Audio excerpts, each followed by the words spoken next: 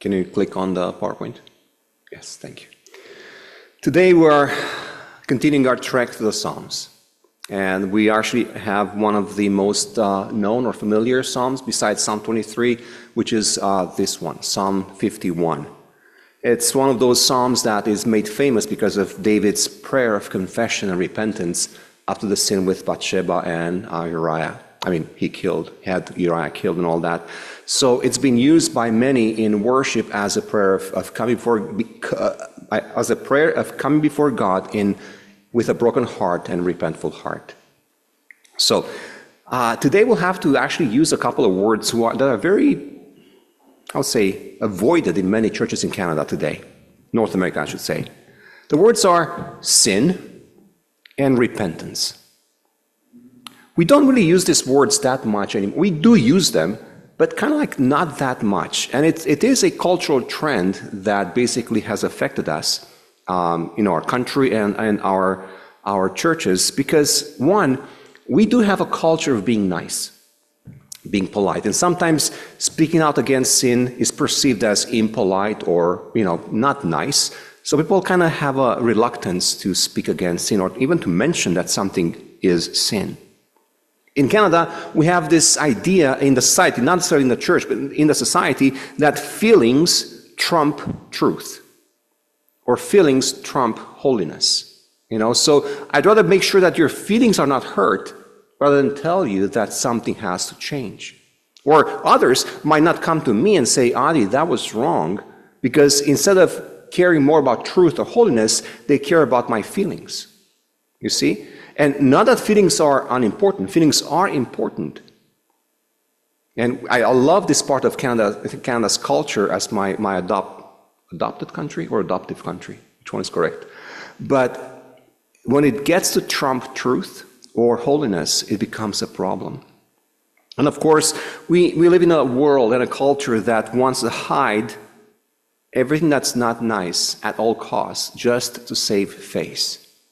As I prepared this message, a phrase popped in my brain, as normally my brain is a collection of useless junk that sometimes brings this thing up to surface. And there was a song from a band, British electropop band, if you care, Depeche Mode, was big in the 80s and 90s. And of course, as a young teen, as a teen and young adult, I was all into this. And there was a song I probably sang without even knowing what I'm saying.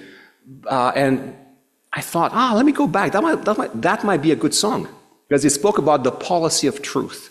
And I thought, we need policy of truth. We need a policy of truth. Guess what I learned? The song was all about don't say the truth. It is stupid to use a policy of truth. The song says, you'll see the problems. You see your problems multiplied if you continue to decide to faithfully pursue the policy of truth. Basically, if you tell the truth, you get in trouble. And we have many teens here. I think the youngest is probably, Samuel. As a teen, I learned that at home, if I tell the truth about anything I do or say or think, I get in trouble. So I learned very young to avoid a policy of truth. But as Christians, what do we do?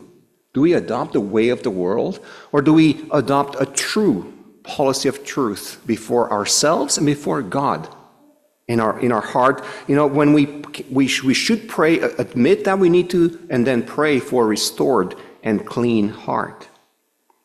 One of the most well-known Psalms for this, of course, is the one we studied today. So let's just jump into it. Let's read the first two verses. Have mercy on me, O God, according to your steadfast love, according to your abundant mercy. Blot out my transgressions. Wash me thoroughly from my iniquity and cleanse me from my sin. What is the context? If you read in your Bibles, there's like small undertitles under the number of the psalm that say it was a psalm of David. This was to be sang by the assembly. It was to the choir master, a psalm of David, when Nathan the prophet went to him after he had gone into Bathsheba. If you know the 2 Samuel 11, is it 10 or 11, story where David, as the king, should have gone to war, but he didn't. He stayed home, And then he was tempted by seeing this woman on a roof bathing. He wanted her, he got her, sinned, and then even more, got into deeper sins because he wanted to cover his action by killing her, by first getting her husband to cover in a way, and then by actually killing Uriah, her husband. So sin begat, sin begat more sin. And David was deeper and deeper into his dirtiness, the dirtiness of sin. And one day, Nathan the prophet comes and knocks at the door and tells him a story about someone that said, one guy had so many sheep, beautiful, but then this one guy had just one sheep. And the guy who had 1,000 sheep wanted that one sheep, and then he went and got it. And David got all riled up and said, "Oh, let's punish that man." And Nathan said something that's so simple and so profound. You know what he said? Some of you know. You are that man. And to his praise, if I can use this word, David repented. Never justified, never excused. He could have any excuses. Well, it's her fault, right? She was on the roof. Why did she stay on the roof? Why did she bathe on the roof? It's her fault. Of course, he didn't say that. He actually just deeply, deeply repented. And that's when he wrote this psalm. And it starts with a plea, "Have mercy on me, O God." And this language here is the language of the one who knows that has no right for the favor he begs for. He has no right for the favor he begs for. And here's his words, blot out, wash, cleanse. He sees the sin as a stain on his heart that is inside, and no shower can ever wash that. The blot out is like, Lord, erase this from my record. Wash and cleanse me is the image of a filthy garment. But he comes to God with these words, and I hope you don't miss this. "Have mercy on me, O God, according to your steadfast love." Is that Hebrew word hesed? I might have used it before. That means steadfast covenantal love. A love that is not changing because it's God's promise, God's covenant of love with us. It's a patient, merciful love. And David knows this. He goes to God and says, "Lord, I am filthy. I'm dirty, and I cannot cleanse myself. Lord, have mercy on me." And not just mercy, but abundant mercy. Just like the prodigal son in Luke 15, David knows he still belongs. This is something that I had to learn in my early Christian years, that when I sin, God is still my God and my Father. As a young and inexperienced and foolish Christian back in 93, 94, I thought that the second I sin, I'm no longer a son of God. And I thought, if that's the case, why bother?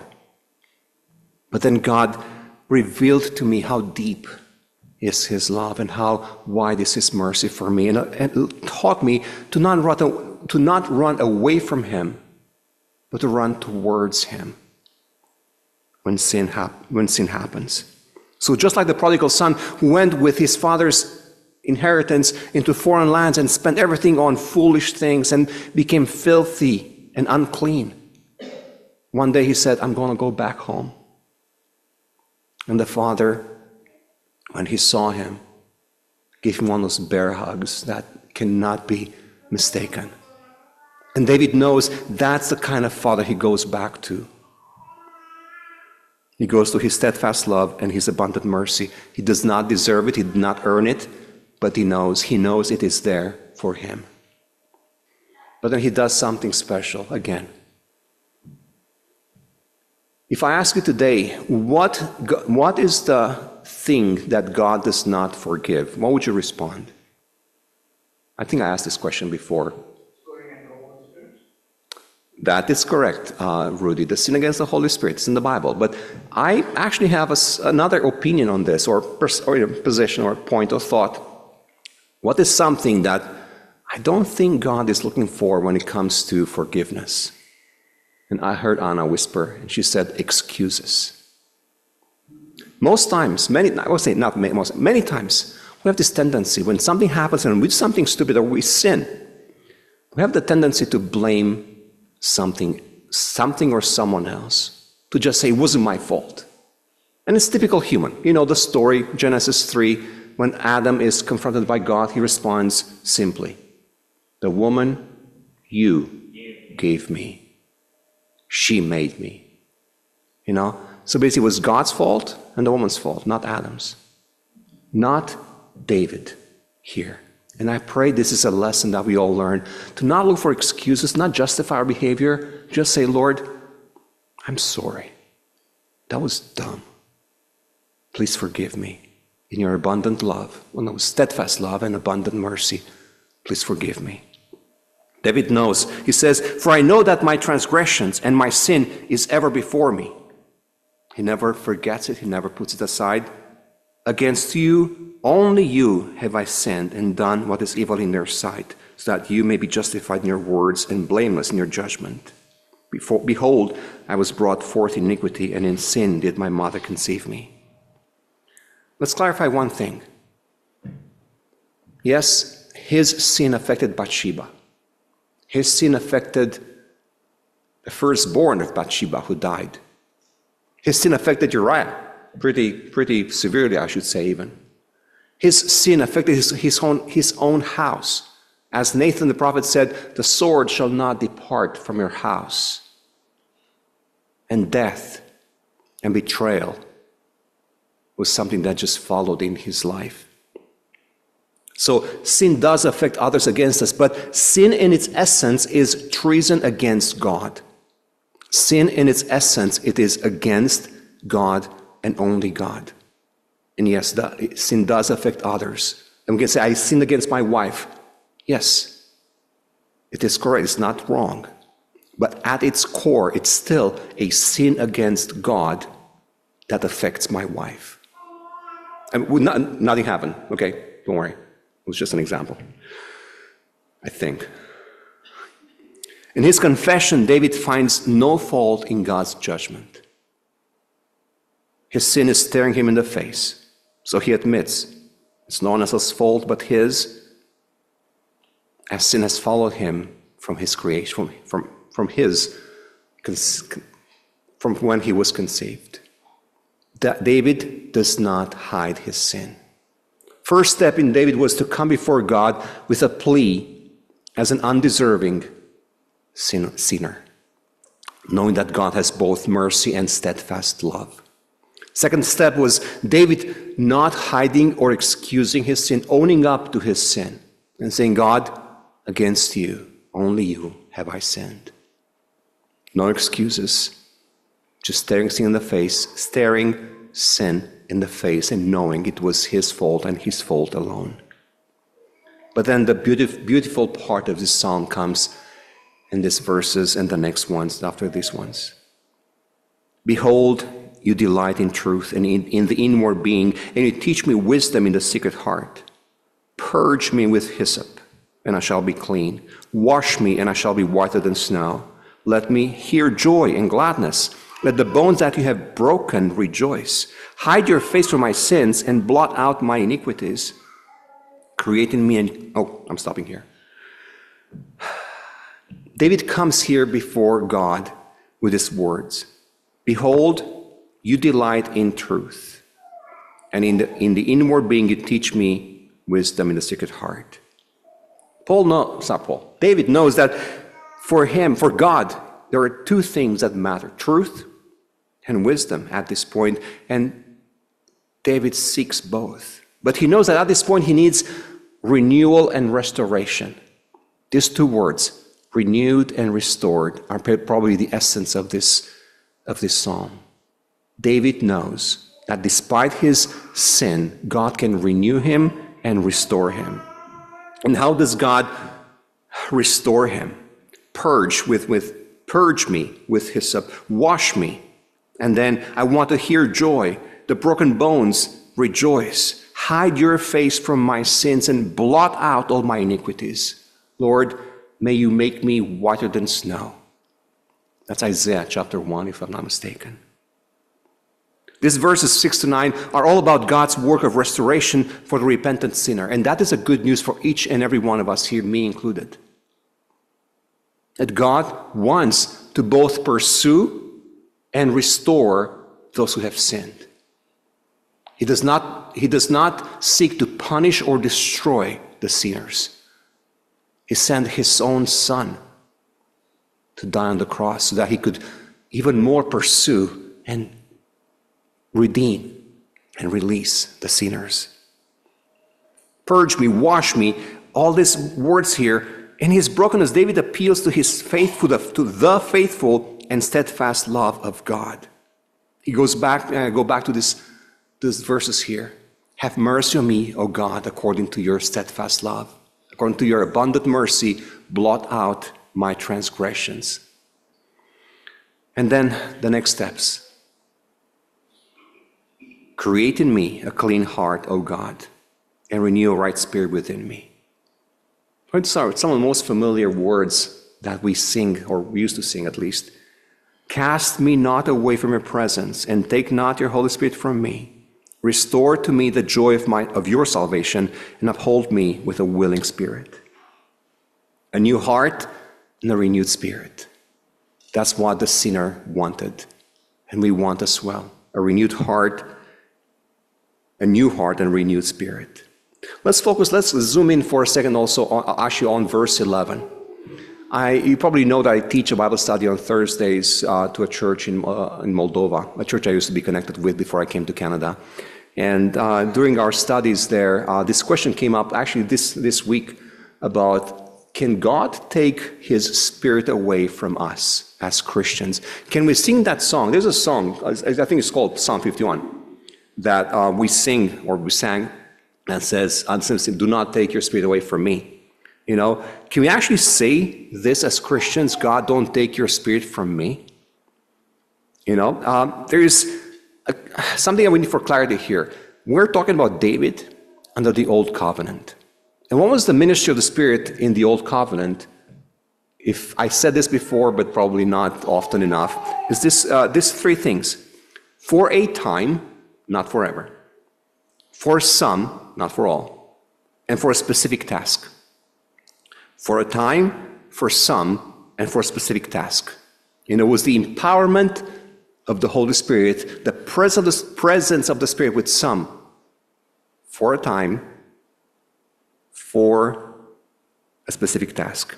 How do we compare this with the New Testament believers? John 14 says, when Jesus goes up to heaven, he will send, or the Father will send to us the Spirit to be in us and with us.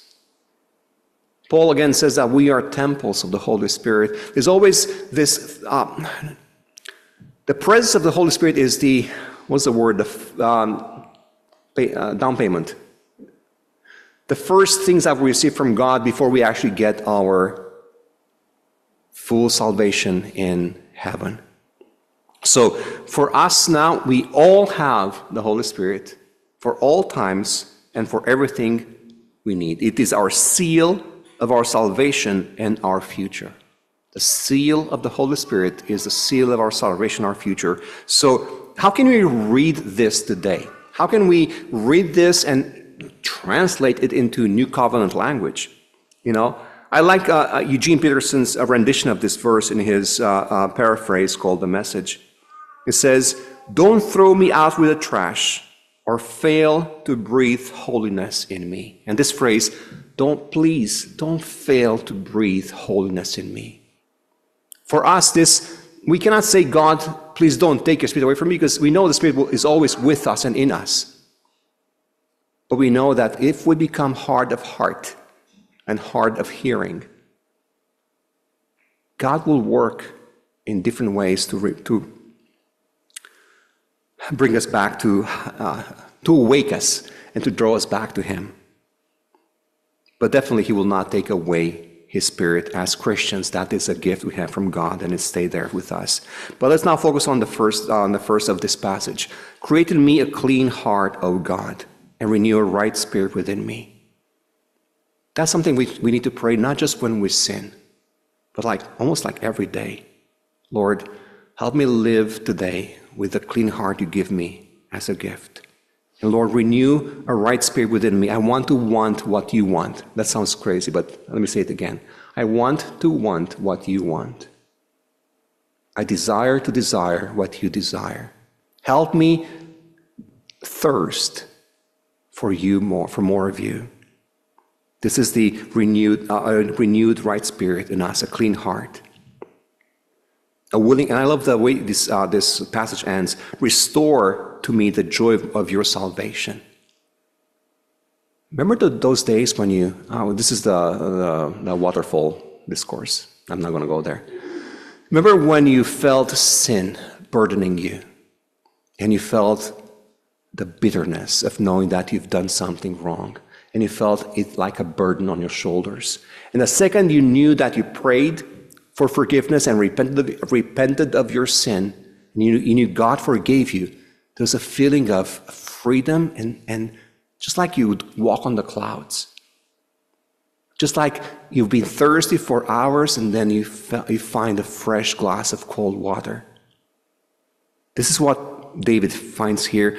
This is what restores the joy of his salvation. When he knows that his God, in his abundant mercy and steadfast love, has forgiven his sin.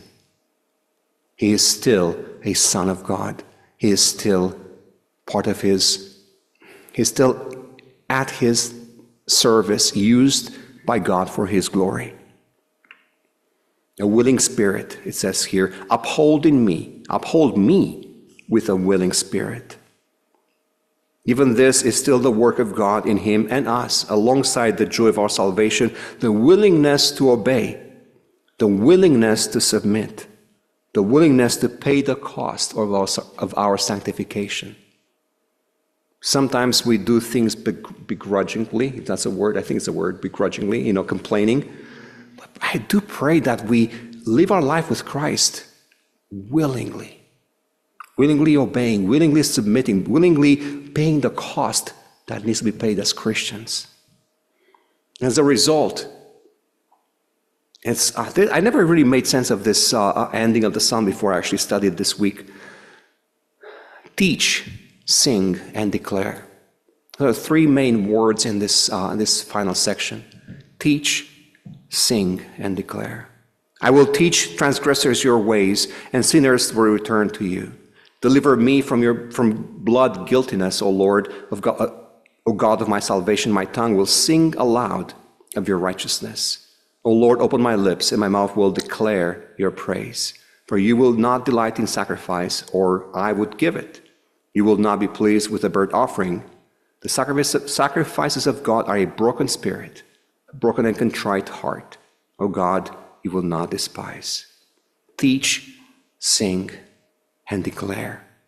This is a contagious passion for God that is manifested in his speech. He's teaching the sinners about God. He knows he was forgiven. He goes back now to others, say, guys, our God is awesome. Just like the woman at the well in John 4, that when she met Jesus and she really understood more, not everything, but more about him, she went back to her village and she was like the first evangelist for a whole small town. He wants to teach the transgressor. He wants to impact people in his life. He wants to sing aloud. Singing is so much part of our lives.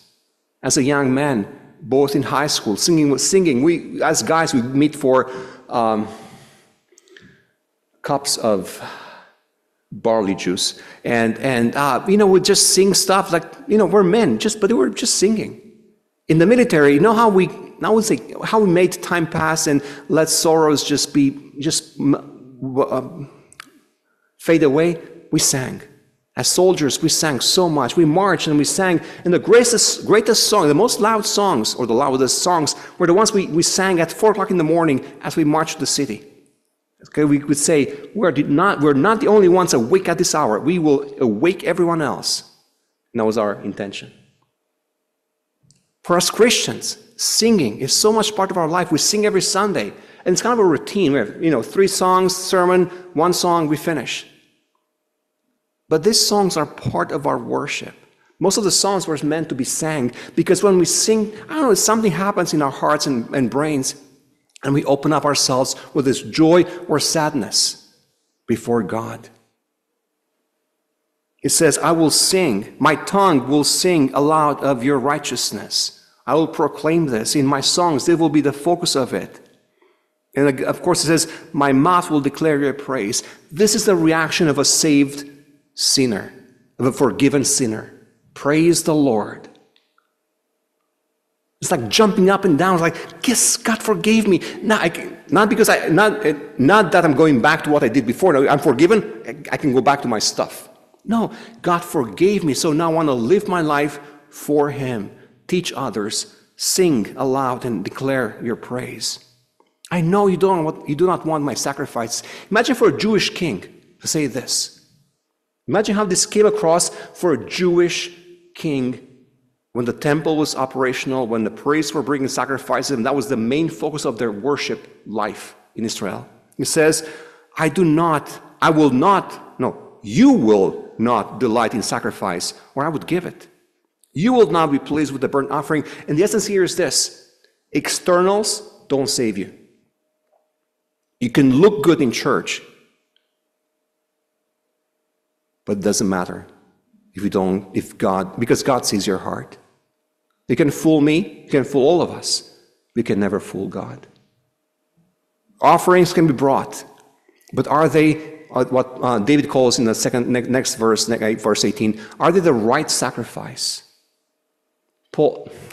David knew that God is not looking for a sacrifice just to have some barbecued meat on the altar or whatever. He wants the offering of a broken and contrite heart. The right sacrifice is a broken spirit, a broken and contrite heart. What is this brokenness and contriteness? Fancy words a bit. It means you are crushed by the weight of your sin. And you cannot continue. You just have to give that to God, knowing that He will take that away from you in His abundant mercy and steadfast love. This is the reaction of a restored and renewed heart. Praise and teach and sing. The broken spirit of a repentant sinner and that contrite heart is what God not only not despises, but wants to see in us. What's the opposite of contrite heart? A proud heart. And that's one of the ugliest things you could see in a church, a proud heart, because it just goes against everything that God seeks to see in us. When lives are heart shattered, when our heart is broken and contrite, then we want more and more of God. And the psalm ends with this. Whoops, are they on the screen? Oh, I didn't put them on the screen, I forgot. Verses, well, I don't even have them on my notes. That's interesting. Oh, I do have it. Verse 18 and 19. Do good to Zion in your good pleasure. Build up the walls of Jerusalem. Then will you delight in right sacrifices, in burnt offerings and whole burnt offerings. Then bulls will be offered to your altar. This is the ending of the psalm, and some say this is added not by David, but by the returning exiles in the days of Nehemiah. I don't know, maybe. But the key word here is right sacrifices. We want to bring right sacrifices. Go back a couple of verses. What is a right sacrifice? The one that comes with a broken spirit, a broken and contrite heart. This psalm closes with these words in a way allowing us to see there's a connection between my own spiritual health and well-being and the body of believers around me. My sin affects others. Have you thought about this? My sin affects others. You have an infected tooth. Who has an infected tooth? Who had an infected tooth ever? It's just one tooth. Who cares? Do you feel happy? You should feel happy because it's just one tooth, right? Yeah, right. Ever hurt your toe, little toe? on the bed frame, walk into a bedroom. It's just a little toe. Who cares? But boy, it puts you in so much trouble. I don't know what you do, but I would just, anyway. As Paul teaches in the book of Corinthians, we are a body of Christ. And what I do affects you, what you do affects me. And sin, unfortunately, affects others. It may not be visible initially, but it will affect the body of Christ. It may stay hidden, but not to God. And God will continue to reveal this, to pursue us, and to seek us, and to challenge us so we can bring right sacrifices before God. The ideal Israel, and for us as a church, is to have a community of forgiven penitents, forgiven sinners. When we all know we need Christ. We all know we need that broken and contrite heart. Because otherwise, the other choice is to have a proud heart, and this is something that God truly despises. How can we bring light to the world? It's when we together as a church live in God's love, in God's holiness. When we make sin and repentance words we use often, because we need often to use these words, not problems. You know what? You know why we change from sin to problem? I say, Emma has sinned. What does that require? If Emma truly has sinned, what does that require? That Emma should repent. If I say Emma has a problem, then Emma can get some treatment. It's not her fault. It's outside her. It's not on her. It's not her fault. It's her problem. But you know what? Just don't worry. It's something that can be excused or just ignored or whatever. Sin cannot be excused or ignored. Sin has to be repented of. And that brings us to our conclusion. Let's admit that we are all a bit like David. As my friend and pastor Lou Ward said, sin is never too far from us. Let's admit this. None of us is that strong, that mature to say we are safe. We made it. And some of us can say that, but probably before God in heaven, not on this earth. But we're all a bit like David. But also what we need to learn from David is not that sin is never too far from us, but also that we belong. We belong to a merciful and loving Father. And when sin is committed, is not there to blot us out, to erase us. He wants to call us to repentance, to blot our sins out and receive us back into fellowship and worship with Him. David knows he belongs, and he appeals to God's steadfast love and mercy. When you pray to God, that's what you pray. We're having this in mind. Lord, your abundant mercy and your steadfast love, I need those today. Who amongst us does not know the need to go to Psalm 51 and make it ours? Step one is this: admit. Let's admit. Let's pursue, like the Depeche Mode say, let's pursue a policy of truth. For us and before God. As if we play games with God, we're just fooling ourselves. If we think we're holy enough and we don't need to seek God in repentance and with tears and we just seek Him continuously, we're just fooling ourselves. But I love the second step. God's love is still pursuing us. We sometimes say that Nathan saved David, because Nathan came and twice knocked at the door. Well, I'm assuming I don't know, maybe rang the bell, I don't know. But twice came to David. But who was Nathan? Nathan, the prophet, okay? So what is a prophet? The one who speaks for God. The one whom God gives His words, and he comes as a messenger of God's words. Who is the pursuer in this case? Was it Nathan? or God's steadfast love pursuing David through the prophet Nathan. God seeks the lost and the wayward children. And praise the Lord for his pursuing love. If you feel that you are too far deep in your sins, I don't know you all, but if you feel you're there, I want to remind you today and to hopefully have you rejoice in this knowledge that God pursues, if I can say so, with stubbornness, although that's not probably the best way to say it, pursues his wayward children. Christ even came to seek the lost, seek and save the lost. And the last thing, Lord, give us a tender conscience. Conscience has an issue, a problem. Maybe mine, I don't know others, but it tends to get callous. We tend to get used to certain things.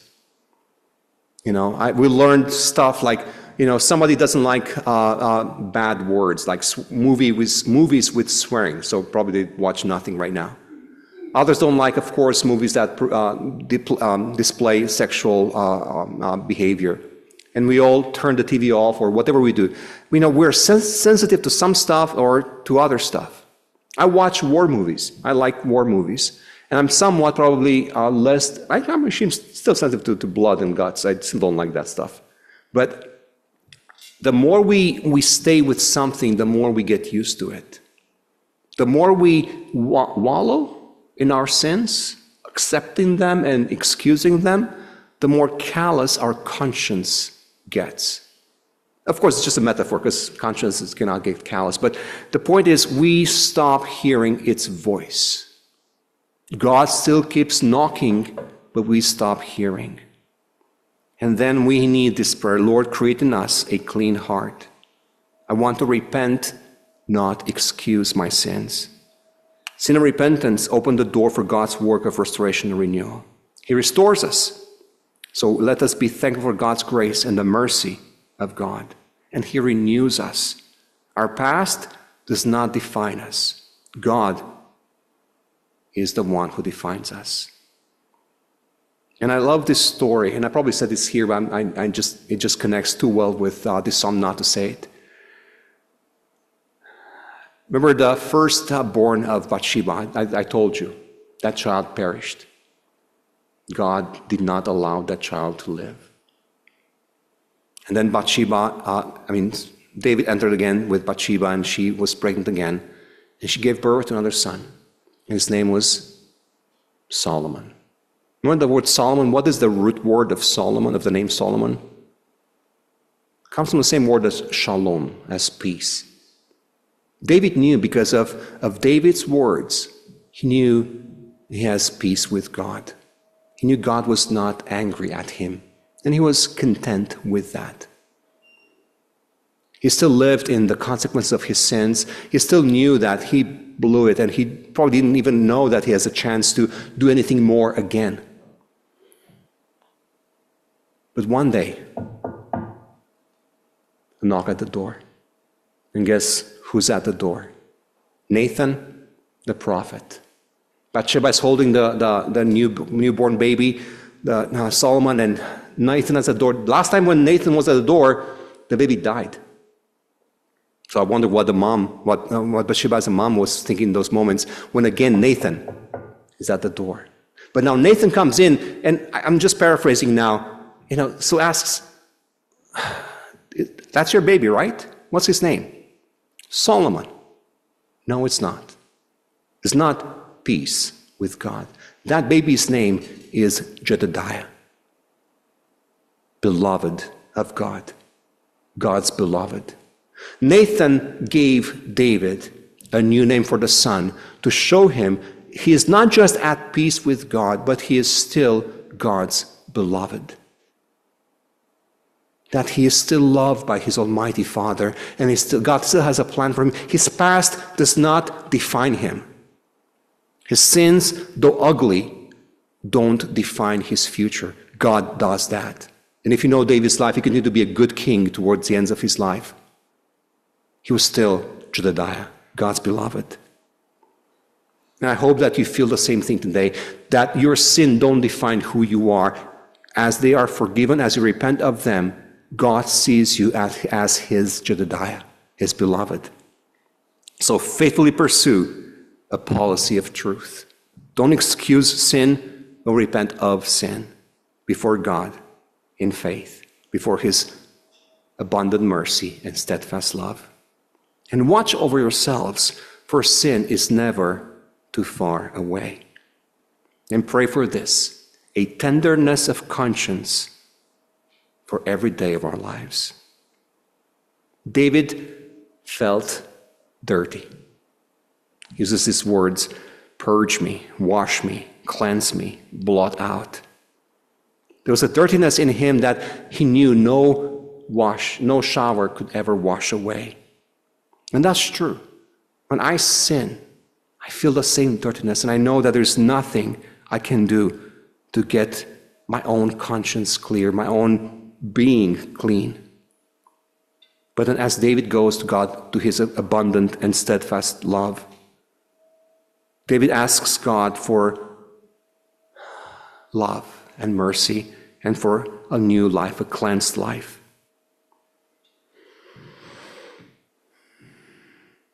What I want to end this message with is this. God gave his Son as a sacrifice so that you and I today can live a life that only requires faith and repentance, to feel free from the burden of sin, to have faith in Christ, to repent of your sins, and then God's mercy and God's love are abundantly bestowed upon us. Christ's sacrifice was the final sacrifice, and his sacrifice is enough for anything you may have done today. David slept with a woman that was not his, with a married woman, and then had her husband killed to cover his sin. You may have done less or worse than that. It still doesn't matter. You still need the same repentance before God. You still need the same brokenness of heart and spirit. And you still receive the same words. You are my Jedediah. You are my beloved. Despite his dirtiness, David knew he can breathe free again because of God's love. And I know that all of us, me included, can do the same. We can look at God and say, Lord, you know my sins. Blot them out. I repent of them. I know that this is what you want of me, a broken and contrite spirit. I repent and come to you in faith in Christ Jesus. And then God says to you and to me, you are my Jedediah, my beloved. Let's pray.